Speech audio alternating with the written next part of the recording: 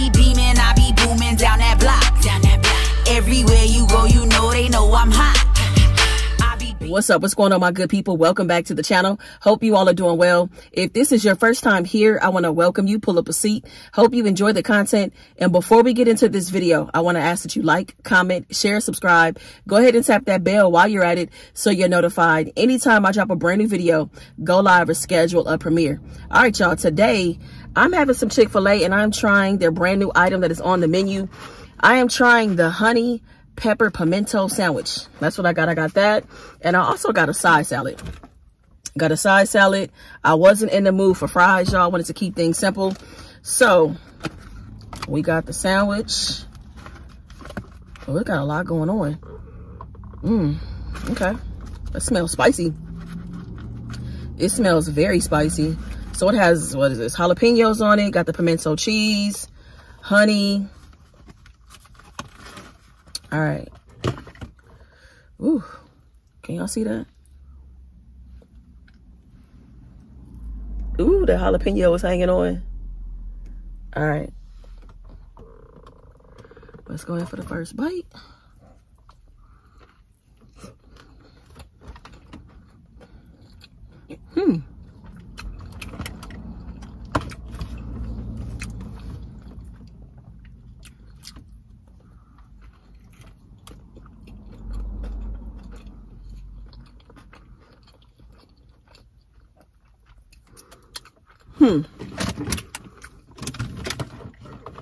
Hold on, y'all. Let me find some napkins. I'll be right back.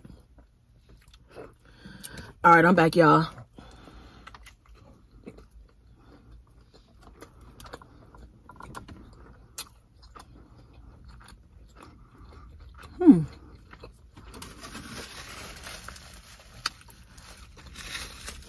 The few reviews I did see about this were very mixed. I like it. I actually like it a lot.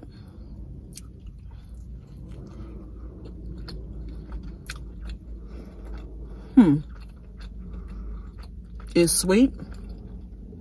The creaminess of the cheese. Because the cheese, let me show you what it looks like, y'all. Can y'all see that? But it tastes like, it tastes really creamy. But it works well. Then you have that spice from the jalapeno. It's kind of smoky too. This is really good. I like the balance of flavors. It's good.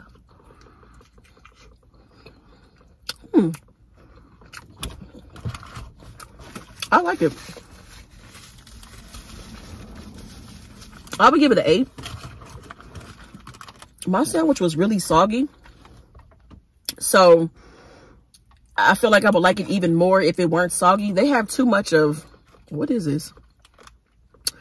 I don't even know why it's soggy down here because it's not even that much pimento cheese down there. But anyway, it's kind of soggy. So I feel like that's kind of like affecting the overall sandwich itself. But I like the way that it's composed. Good balance of flavor, nice amount of heat. Not overly heat, like not overly hot. So if you're not a big fan of spicy, I feel like you could handle this.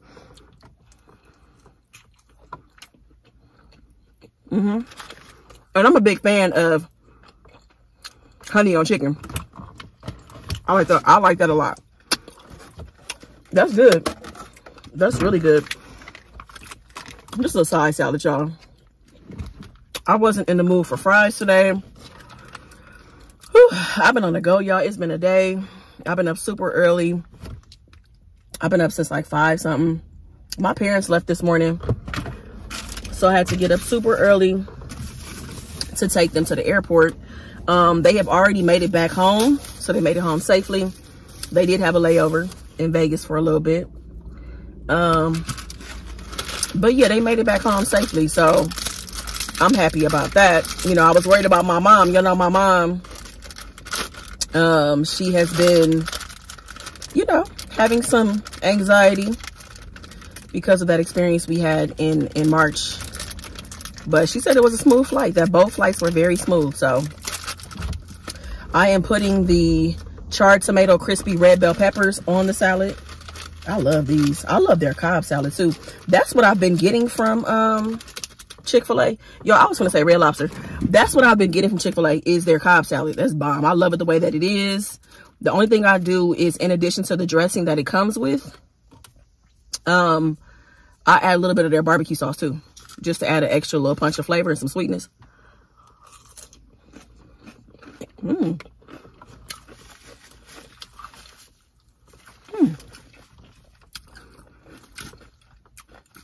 I've never had their apple cider dressing before. This is good.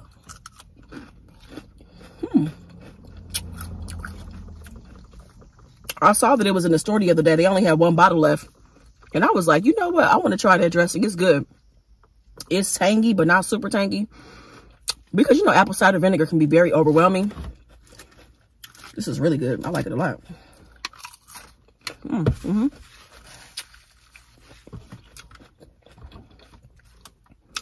I want to try this now on the Cobb salad.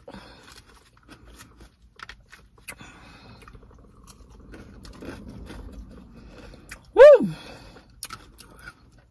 So, y'all, I've been gone for a few days, hanging out with my parents. We had an amazing time. I believe I have enough footage to drop a second vlog. I think I do. I don't know, y'all, because I really wasn't recording as much as I thought I would, because we were just having so much fun. But we did so much, y'all. We did everything that was on the list to do. We did it.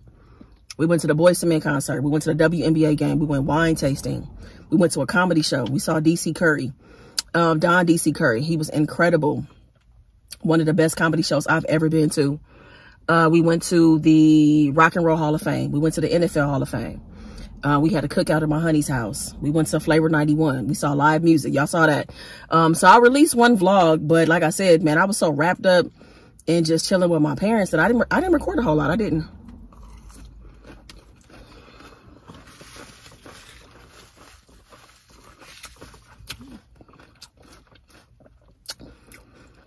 I went and got my eyebrows done, y'all.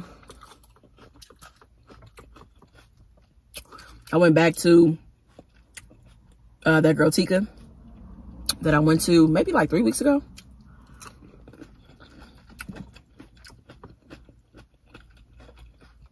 It's time to switch gears, because Honey and I are going on vacation for her 40th birthday on Thursday. We are going on vacation for 6 days. I did start packing while my parents were here. I started packing, so I'm not completely behind or anything like that, or I don't feel like pressed. Got my eyebrows done today. I started packing. I have one load of laundry I got to do. I'm going to get my hair done tomorrow.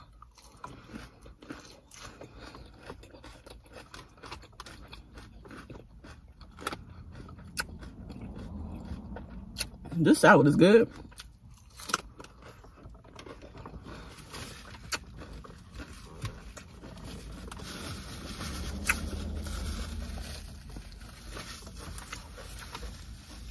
Woo! So yeah, just trying to get things together for vacation. Making sure I got everything I need.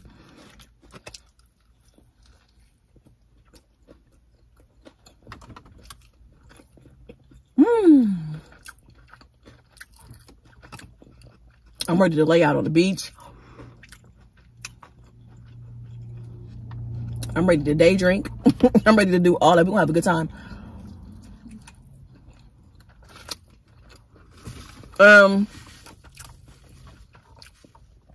Our days are not like jam-packed or anything like that. I'm sorry, I'm sweating. It's hot outside, y'all. So my face, I'm sweating. Our days aren't jam-packed. Did I say where we going? We're going to Miami. We're going to Miami. It's my second time going to Miami. I haven't been since 2011. Honey's first time going. But yeah, our days aren't jam-packed, which is good. We have a lot of options. You know, we're going to play it by ear. On Saturday, I have reservations for us to do some stuff. And then also on Sunday, which is her actual birthday on the 10th, I have dinner planned. So we have 2 things planned for sure. And then a bunch of options that we can kind of like look at and see how we feel. You know, see what we want to get into based on how we feel. And what's funny is that when I went to Miami in 2011, I didn't feel like I needed to go back. Like I really wasn't. The food was okay. The overall vibe was just okay. You know, I was out there for Sweet Heat. which is like a Pride weekend. And a lot of the events and stuff were oversold. They were oversold. You know what I'm saying? Like, we were standing outside for a long time. Couldn't get in. It was just a lot going on. And I feel like, you know, that I really kind of stuck it to Miami. Like, I'm good. I ain't got to come back. You know what I'm saying? But I do want to go back. When she said that she wanted to go to Miami for the first time for her birthday, I'm like, you know what? Let's go. Because I'm older now. Her and I always have a good time wherever we go.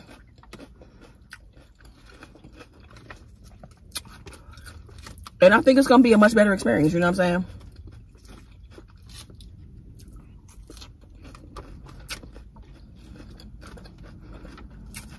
We find the fun wherever we go. So,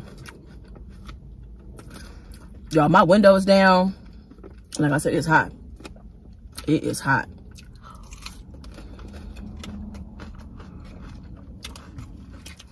So if you've been thinking about trying this sandwich, I would say go for it.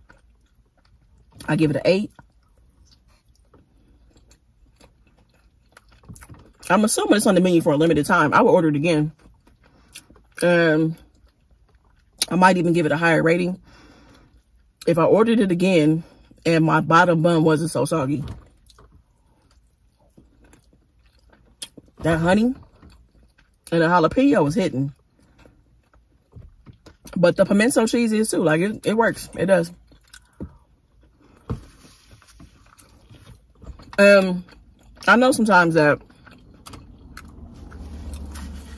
you know, when you watch people rate and review different things, our taste buds are different. And also, we're all eating from different locations. So some may put too much honey. Some may not put enough honey, you know. So we're all going to probably feel differently about it. And I think that that's why it's always best to just try something for yourself. You know, you'd be surprised. Like, I was pleasantly surprised when I took that first bite. I was not expecting it to taste like that. And like the heat, it kind of sits with you a little bit, but it's not overwhelming. It's not a lot. It's not. I would say the heat is like a 3 or 4, but it's not a lot. All right, y'all, I'm all done with the food. So I'm about to go ahead and get into a topic real quick. But before I do, I just wanted to say, I appreciate y'all hitting me up. Like, it really means a lot that y'all take time out and that you hit me up and that you value my opinion. And that you're open to receiving my opinion, my perspective, and advice. And also open to my opinion as well as the GP fam. Because the GP fam does not hold back in the comments. And I love that. And I want that to keep on happening. So if you have a topic, a question, a situation that you're going through, and you want it to be addressed here on the channel, hit me up at rondasrealtalk@gmail.com or send me a DM on Instagram at rondasrealtalk. All right. So I got a DM on Instagram, and this woman wanted to remain anonymous. She's in her late 30s. She's a black woman. That is relative to the topic. She's a black woman who has only dated black men. She's never been married before. She's never been engaged. She's had some serious relationships before. She is currently single, like dating around. And so the dilemma that she's in is that she wants to date outside of her race. This is the first time she's felt like she's wanted to do that and consider it. But she's really like wrapped up and concerned with other people's opinions about that. So we're talking about society in general, her friends, her family, coworker, all that stuff, right? It's something that she wants to consider. And she was just like asking my opinion about it. So if you have dated outside of your race, by all means, please go ahead and speak on your experience. So here's what I think about that. I think that when you are dating, your preferences and things that you're open to and what you're looking for change. It changed. Like, what you wanted last year may not be what you want this year. You know, that's just based on your experiences. You know, you may want somebody who's local or somebody who's long distance. Your age range might change, you know. Maybe you have a 5-year window and you want to expand it to a 10-year window, right? To give yourself more people to choose from. It's a lot of things and preferences that we have, right? So that's constantly going to change. And race is one of those things that can change. My advice is to 100% go for it. I say go for it. Try something different. If it's on your mind and on your heart, is something that you really want to consider, and why not? You know, what's the worst thing that could happen? What is the worst thing that could happen? That you end up finding your person? That is a real possibility by opening yourself up to something that is completely outside of your comfort zone, which is, there's nothing wrong with that. There's a lot of good things on the other side of doing that. And I wanted to say this, you're concerned about your family, your friends, and all that kind of stuff. You can't control society, and people are going to talk no matter what. They're going to talk no matter what, you know, but you're not dating your friends. You're not dating your family. And I'll say this, if your friends and family can't respect the decisions that you're making for yourself, then that's a whole nother conversation and something else that has to be evaluated, and maybe some boundaries and changes that got to be made based on that. That's what I think. And I'll say this, you know, I know a lot comes along with dating outside of your race, especially if it's your first time doing it. You know, I've never dated outside of my race.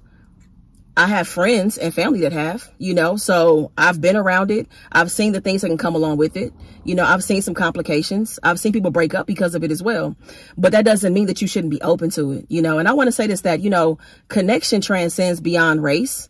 And another question I had too was like, when you say, like, you know, the struggles of dating outside of your race, I'm really curious if the even bigger question is like just dating somebody who's white.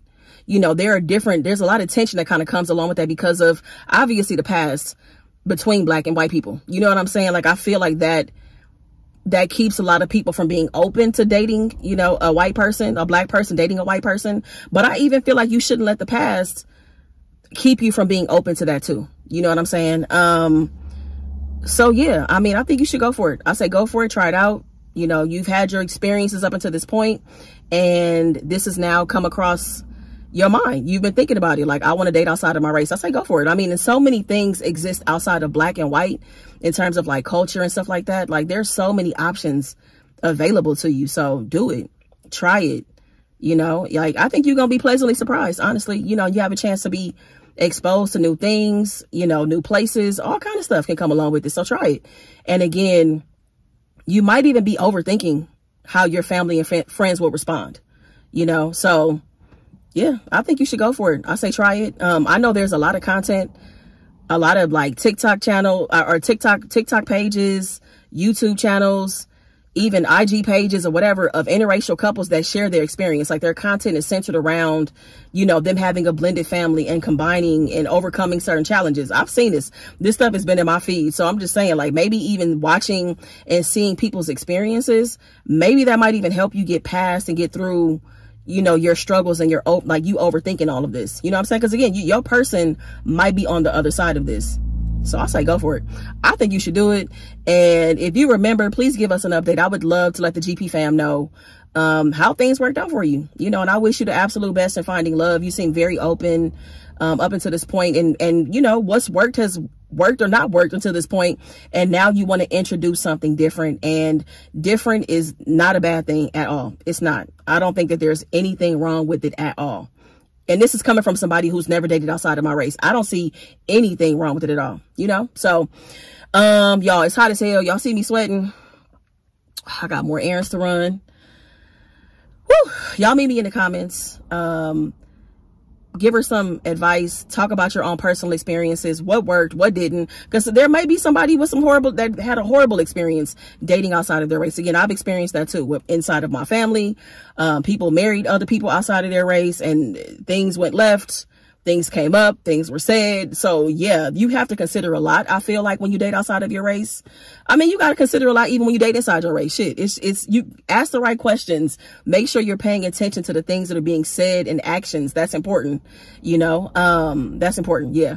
So that's it, y'all. I'm about to turn this car on, turn this air on all the way up. I hope y'all enjoyed the video. If you did, please be sure to give it a big thumbs up. Let me know if y'all tried that sandwich at Chick-Fil-A as well. Let me know your thoughts on it. All right. I will meet y'all in the comments. Make the best of the day, y'all. Be good to yourself. Peace. I be beaming, I be booming down that